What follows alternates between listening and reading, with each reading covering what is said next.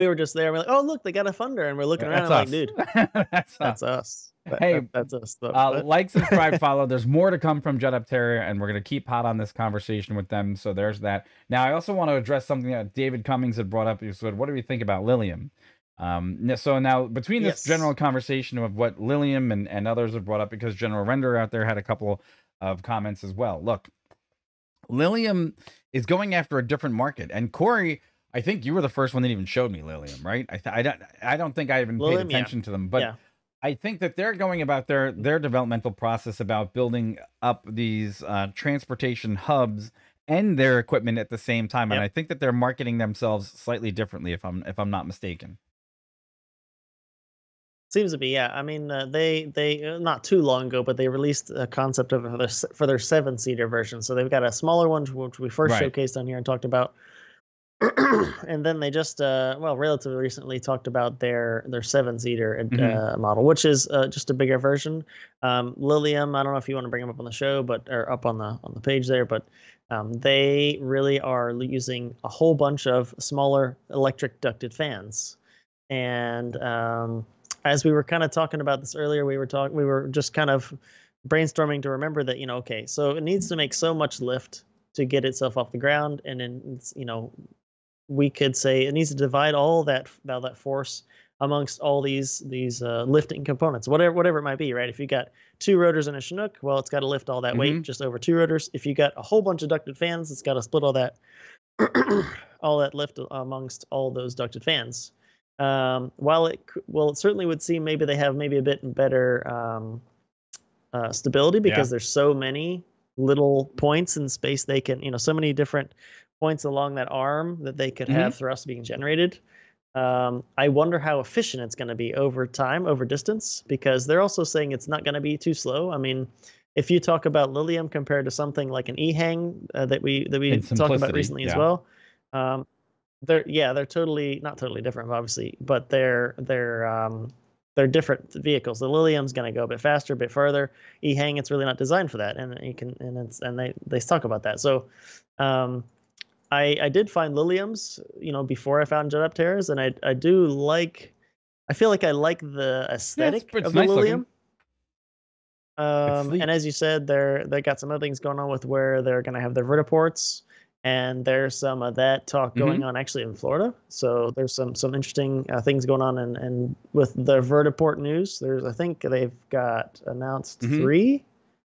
I could totally be wrong about that. I know there's one in Orlando. I think there's going to be one in Tampa, and I think there's going to be one in down south. Down Miami. South somewhere. Was it Miami? I can't remember exactly where. But the interesting part about Lilium is they talk about the range, and they'll be able to go intercity. And so, from one city to another, they have that kind of range, that kind of speed. But there's a limitation that I see with Lilium as well, though, and that is the fact that their cruise altitude that they're mentioning right now is 10,000 feet. Okay. And their max range is they're saying is about 155 miles, right? Now, look, there's a couple of things that have to be said as caveats with Lilium. That range is a problem when it comes to weather systems, and that altitude is a problem when it comes to flying into known weather conditions that produce icing. And if you're going into IMC conditions, those are going to be challenges that this entire marketplace is going to have to go up against. Okay, yeah. One of the things when you say high speed and you think about high speed, and if you can break that 200, knot barrier, that means that if you can do it on traditional, say, gas engines like Jetoptera could, and so on and so forth, you eliminate some of the range anxiety, and you eliminate some of the altitude constraints that these things can fly in, and then you also eliminate some of the possibilities of being trapped in bad weather and being able to outfly weather when your speed increases like that, right? So. And I'm concerned that now that I look at Lilium's design is how well can these little micro engine slots thwart icing? Okay. That, because each one of those ducted areas is basically almost going to be like a carburetor, and that pressure differential, and it's going to induce probably some sort of moisture, probably could render them susceptible to basically icing over. That could be a challenge that they're going to face, which we don't know. And look, this is not just Lilium, by the way. Javi, Archer, Beta, all of them are going to. I mean, Jetoptera, everybody has airframe icing. And I mean, that's something that we were considering, just so you guys know too, also considering maybe reaching out to the regulators to see what we can find out about how they're going to be certified. Are they going to be even IFR certified? I don't know, because there's some other things we could go into with a little bit of pilot experience in terms of reserve time to get to a separate airport. If you can't get to your first, you got to have enough in this way, enough range or electricity as it would be to get somewhere else and do a successful landing with EVs that have a range of 150 miles. And they're going to go, let's say they go from Tampa to Miami. Well, if you go from Tampa and can't land in Miami, and that's the only other vertiport, well, I mean, where are they going to land at? Some other airport nearby that's not a vertiport. It just there's things to be worked out. But it actually, and those are things we're going to keep track of. But there's too many. There's two questions in there from General. He goes, "What do you see the mission of the e-vehicles and intercity travel, and are there replacement for helicopter personal travel?" And he doesn't see them being economical enough to compete with cars, buses, and traditional aircraft. So here, let me throw something at you. First of all, helicopters are notoriously expensive, way too expensive. And the reason why eVTOL travel has not made it into the mainstream marketplace is because there's a 3-to-1. So you spend 3 times as much on maintenance on a helicopter as you do for every hour flown as compared to a traditional fixed-wing aircraft. That's number one. So that's the reason why the economies of scale have never really matched up where people could see this becoming a replacement for anything else, because it's been too damn expensive, right? Secondarily, the noise, which is another big issue, right? Anytime helicopter routes have been established in major cities, there's been an uproar of the locals basically saying noise abatement procedures need to be put in place because it's generally reserved for the ultra rich or very, very wealthy people. So this has kind of been a knock always against the vertical takeoff and landing crowd, right? If you get the prices down to the right price point, and this means making it effectively a 1-for-1 against cars, buses, and traditional aircraft, you come out with 3 major advantages. Number one, you can get to pick point A to point B. You don't have to follow a road system if not necessary, if it's not designated by the FAA. So you can pick your place of entry and landing, right? Number two, speed. You immediately gain an additional amount of speed. So if it's mission critical to get someone from point A to point B, and this has been something that's been thwarting major downtowns and intracity travel, that all of a sudden becomes a massive one, right? And really, the last one is, okay, in the functionality aspect of it, is as these technologies start to groom themselves to become better and better and better, they're going to become cost effective in ways that you might not see, because you don't have to maintain roads, right? You don't have to maintain traffic lights. You don't have to maintain intersections, right? Runways. You don't have to maintain runways. You just have to maintain spots and the rail, and basically the area that this thing's going to fly in. So your infrastructure, bridges, other places, road lighting, okay, police enforcement on the ground for traffic violations. You're talking about a whole nother system that doesn't have to be supported when these things come up, because yes, that infrastructure is going to have to be built, but it's going to have to be built in non-material ways. So, yes, a lot of the big things against helicopters, as you said, are cost, noise, and maintenance, right? So the big things you said, and all those, that if you get and the idea behind a lot of these EVs is that they're going to be much quieter. That's a huge thing we've talked about a bunch of times, and a lot of the manufacturers, everybody's talking about how they're going to be a lot quieter. So just imagine if you could have a 7-seater that would be, let's say, I mean, we'll say it's as cost effective to the passengers if it's fully loaded with passengers as maybe taking your own car across from 100-mile trip or road trip. It's going to be, let's say, as quiet as possible over the people that's going to fly over. Some of these companies like Joby are saying, at altitudes of 400 feet or so, it's going to be 60 decibels, right? I have my own personal perceptions on that one. I'm just saying, So, much quieter than a helicopter, and then they're going to be a lot cleaner and easier to maintain.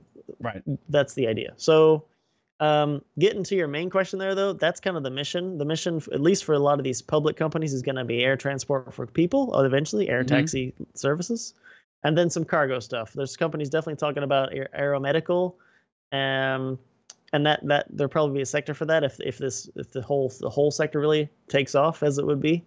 But it's mostly right now air taxi stuff for just people.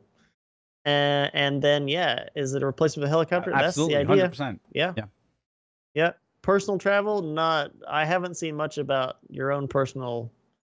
Everybody is like, ooh, which one would you like to have if you could fly it anywhere you want in your own thing? But that's not what a lot of the companies are No, that's marketing true. themselves to. So, and the whole conversation look, speed, altitude, and destination. Look, that's why you have jets compared to helicopters, but you also have ununified communities across this country that have general aviation airports that no one can really get in and get out of all the time because they don't have a pilot's license, but they don't really know from the air how really easy it would be to build that, that structure to get those smaller aircraft in and out. There's going to be challenges, and we know that. We know the challenges. But we just want to be realistic about what the expectations are for the marketplace. But it can be done at the right price, and it's the price point that's most important. But he's right. He is right. Right now, they economically cannot compete with buses. They can't compete with other forms of transport. Currently, no. No, currently, no. 100%. Currently, that's not. But that's thing. Yeah. They're doing developments in the noise. They're developments in the batteries, and of course, there's things like regulation that still have a big component. And then I don't want to downplay all of the public acceptance of these things, right? Where they're going to be taking off and landing from, and then just will you get on it, right? So general, if it was cost effective as any other method, and then not loud, and it was easy to get there, maybe security wasn't a big thing like taking a plane flight, would you even consider it? Because I know some people just on principle, they either don't like flying at all, or they just look at these and say, no, man, I'd rather drive because that doesn't look safe. And there's just the public acceptance is going to be 4 hours, right? I'm gonna put that limit at 4 hours. The cutoff point where most people make a destination trip, and because they can make it easier, economical, is about 4 hours, right? Which would average about 240 miles of driving at 60 miles an hour, right? 240 miles, because look, that's not a 4-hour trip. That's more like a 5.5-hour trip because you're gonna have to stop. You're gonna get caught in traffic. This is so many other things in that range that are gonna make a difference, right? But if I knew that I could shoot across and make that trip in 1 hour in one of these aircraft, and I knew I wouldn't have to worry about traffic, I'd get in and get out, and I could probably make a 2-day stay over worth twice my time because I don't eat up half my Friday or half my Monday, right? Just getting in and out of there. That changes the concept of what people will be willing to pay for to do these things, because it's no wear and tear on your vehicle, it's no end gas, to end, and that's a plug-in, plug-out, end-to-end destination, because now you don't have to go from Chicago to Denver, or I know that's longer, but you don't have to go to Chicago to someplace else to make that trip, and then have to take a smaller plane out because that's the current route that you get, and you turn it into still a 6-hour traveling day, right? So that's part of it, guys. And this marketplace is going to grow, but $2.2 billion valuations proves that people are hot on it, but now they got to make it worth their while, right? So that's the other part of the segment that we're concerned about. So we love the discussion. Thanks for the comments, everybody. Keep them coming. And look, if you agree or disagree, because I'll break this one out as a separate conversation about what the eVTOL market's got to do. But if you agree or disagree, let us know in the comments below, because we'd love to hear more about it. So, but certainly potential benefits, but they rely on trained pilots. Ooh. We can't even touch that because we have been you could take this one because it's massive. Okay, yeah. So exactly what you're talking about, General. We've touched on this before as well. So many of the companies doing air taxi services are touting the idea that eventually they're going to be fully autonomous. There's different ways they're saying they're going to go about it, different time frames. Some of them are even saying in the beginning, which is probably the case, when the first air vehicles are actually certified to actually fly with people on board, they're probably going to have a pilot or with some kind of controls on board that's literally the pilot for some amount of time until probably the FAA figures out they're happy enough with that. And then even when that pilot is said to exit the aircraft, there's almost all of them are saying there's going to be a way for a certified individual pilot on the ground to be able to remotely take control of the vehicle if needed. Obviously, that opens a whole other thing like security, because now you've got a vehicle controlled from some other place. I know. We have that thought as well. So going along with that too, the trained pilot part, we touched on that as well. Okay, just threw themselves out there. Yeah. If you didn't know, both of us are helicopter and airplane pilots certified, and so we both kind of commented to say, okay, The closest analogy I can think of is maybe pilots that are certified to fly like tilt rotor aircraft, which fly like a plane. Like it's like the Osprey, so it has those tilt nacelles. So it can take off vertically, and then they tilt forward, and then it can fly like a plane. Can I chime in here for a second? And so there's a couple of things. So look, the other problem is the category and class of what airmen are considered able to fly. Right now, I don't know of any UAS or supplemental type certificate that is available to airmen that allows you to carry passengers on a remote vehicle. So that class of airmen or aircraft doesn't even exist, right? Number one. Number two, CAE, major influence in the simulator market and the training market. They announced just 2 weeks ago that they're starting to develop their programs to bring online. I think it was by 2025 to bring these types of pilots into the supply chain. We know what it's like to bring pilots into the supply chain because for 6 years we both worked at training helicopter pilots for a major helicopter company in the country.